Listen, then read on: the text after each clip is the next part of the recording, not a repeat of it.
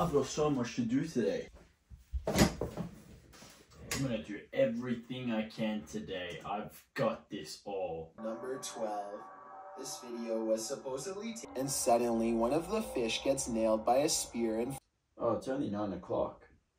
I've got so much of the day, I'm gonna do everything. I'm gonna clean my room. What the hell? It's already 1 o'clock?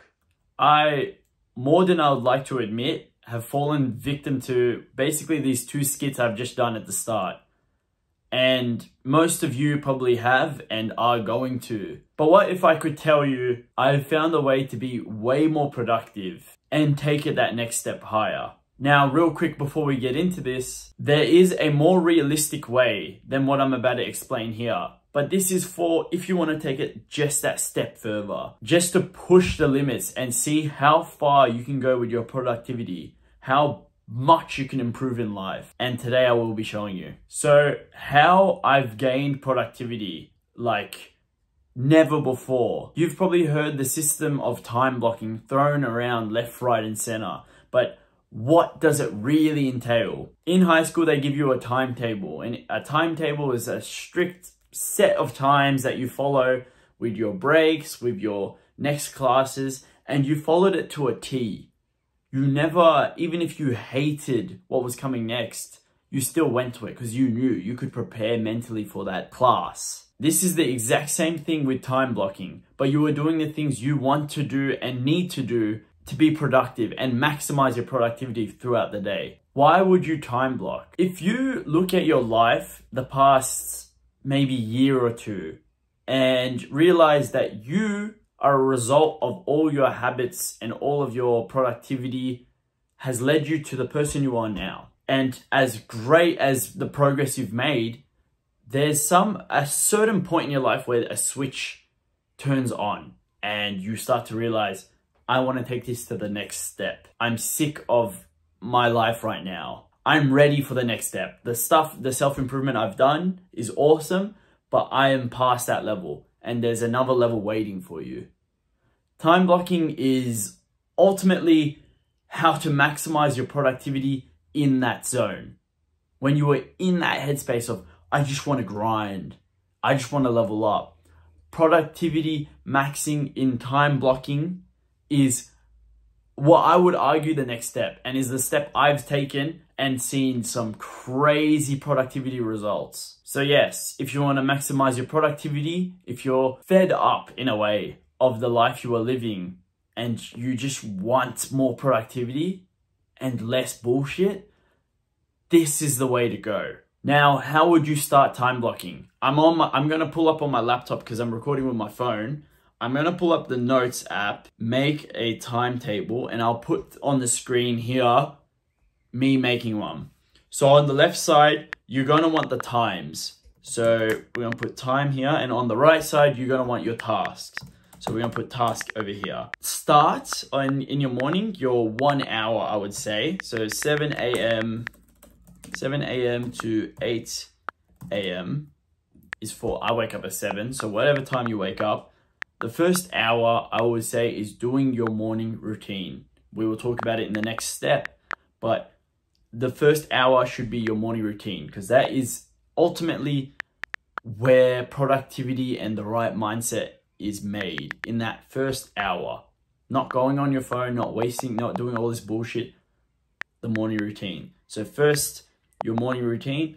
And I would say prioritize, and all your schedules should have the morning routine always the same and your bedtime routine to be always the same. Inside can vary because we do have jobs, we do have like life that gets in the way. You can write the title and then put it in bold and then what exactly you want to do in that task under it. Thing to note is you should have a 1 hour period somewhere through like midday to like the afternoon where is a catch up period. So if anything you've missed, you can just quickly catch up on it. But other than that, if you've missed some stuff, if life gets in the way, just leave it. Don't try to catch up any more than just that one block you have. If you didn't get to it, the next day can come and you can start doing it then. Don't try to overcompensate for lost time. Just let it go. And if you do try to catch up a bit too much all the time, you will lead to burnout. So I've only been doing time blocking, and I've tried it before in the future, but I've only been doing it for like 2 to 3 weeks now. And I can tell you, my productivity is to a whole nother level. I am so productive and I am enjoying it like never before. I used to like have my to-do list, and when certain things would come, I would be like, I can't really be bothered. I'll do it later in the day. I have scheduled time for everything, and I am ready for it. I'm excited that it's gonna happen. I'm walking through the house and I'm just obsessing over my to-do list, which is something you need to do. You constantly look at your time block and you're constantly reading it all day. I'm at work and I'm reading what I'm about to do for like the last couple hours. Especially if you're working, time blocking is amazing. You are limiting your time of the day, right? They argue that everybody has 24 hours. Well, 8 of our hours is taken by work. So the last little bit of time you have left after work, I do recommend you to time block and be as productive as possible. It gets rid of the stress of what should I do next. You already have what you are going to do next. Usually I'll try to make my time block the night before and try not to do it the day of. What I've learned while time blocking in this past like 2 to 3 weeks, I've learned that pairing time blocking with a dopamine detox can lead to the most fun productivity possible in life. I look at my list and I get excited like never before. And it's weird to me, like stuff that I would usually procrastinate for days on end, I'm doing like that. I'm excited. It's cool to be productive and not stress about it, not procrastinate all the time. Another thing I've learned, set the most important goals and the hardest goals earlier in the day. After your morning routine, they are the first goals you do. You have the most energy and the least amount of mental fatigue. So you are ready to just hammer down at these goals.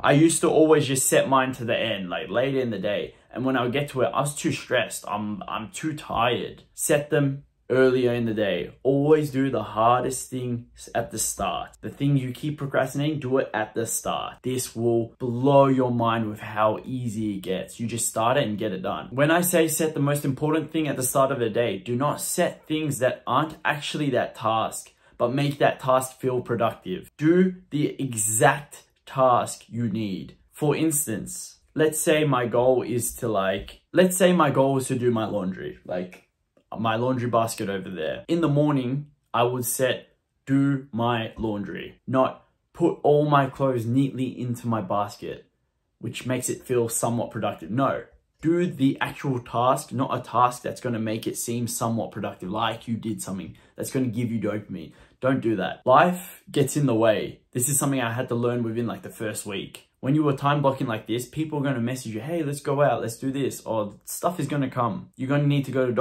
doctor's appointments. Stuff's going to happen. Even if you get 50% of this timetable done, you are like 20 times more productive.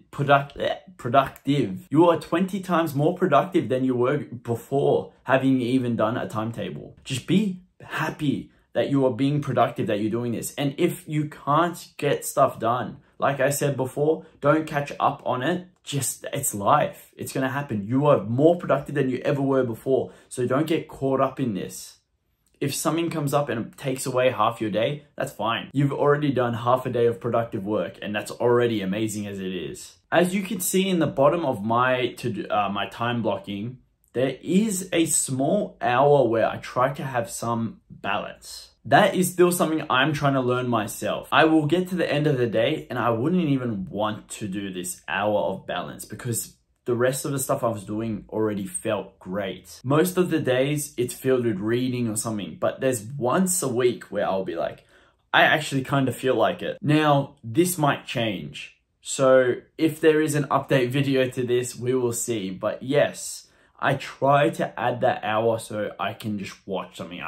It's like an hour of leisure, like relax, you know? The next thing to the most productive system you can build will be your morning routine. Like I said before a couple times, the morning routine is where you win the day. It builds the right mindset. Did you know going on your phone straight away while you wake up and just hopping on your phone actually makes your brain wired to distraction for the whole rest of the day. Every time you try to focus, you will get distracted because you've taught the brain in the morning that's what you want.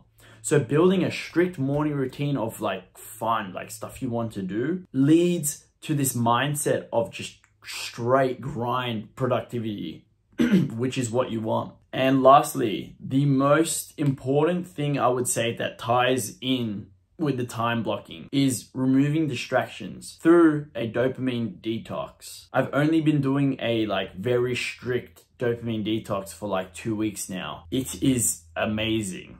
The things that I missed in life from just being overstimulated from everything has now come back. I sit on my balcony, as you'll see in these videos, and just my mind gets blown by how gorgeous it is. I'm playing around with my cat and I'm finding enjoyment in it. Stuff that I wouldn't normally, stuff that life has that we are too stimulated to enjoy. I am going to make a very in-depth video about this because it is life-changing when you start a dopamine detox. I want to wait until a month into dopamine detoxing before I make a really in-depth video about it. I have been doing a good portion of dopamine detoxing for a couple years, but this was the next step up and it has brought all of this together.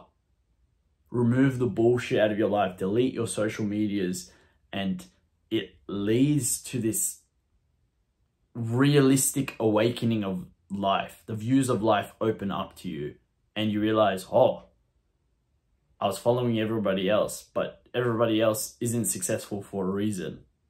Everybody else isn't productive for a reason. There's only a select few who are, and they aren't doing what everybody else is doing. I will make a video on this, and I hope everything in this video leads to you understanding how to make your own productive system.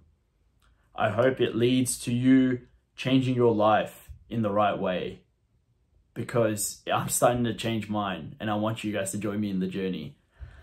Press the like button, subscribe button, post notification button, and please, most of all, the most important one, constructive criticism in the description. Let me know your thoughts, all of the above. Love you all.